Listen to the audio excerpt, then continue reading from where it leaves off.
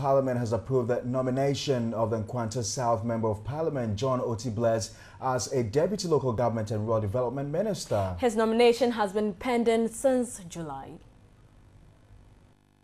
John Kwabna Oti Bless was nominated together with some deputy ministers in July, but Parliament would not approve his nomination following some controversial comments he made during a radio discussion.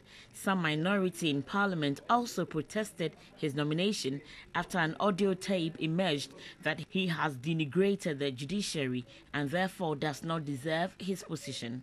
Though the member apologized, the matter was referred to the Appointments Committee for investigations. After presenting the report to Parliament on Wednesday, the House adopted it. John Oti Bless takes office barely 1.5 months to the general elections. Still in Parliament, the Right to Information Bill was read for the second time. The Majority Chief Whip urged members to do everything possible to pass the bill.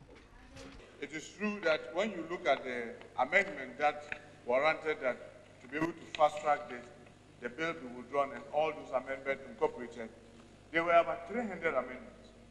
But fortunately, now with the incorporation of the amendments, we are allowed just about 32 amendments. And the chairman of the committee is assuring me that those amendments are minor amendments, meaning that all things being equal, we should be able to deal with it. And I want to say on behalf of the leadership of the House that whatever it will take for this House to get this bill passed before this House is dissolved, Parliament will definitely do it. So they should be rest assured that every effort will be put into getting this bill passed.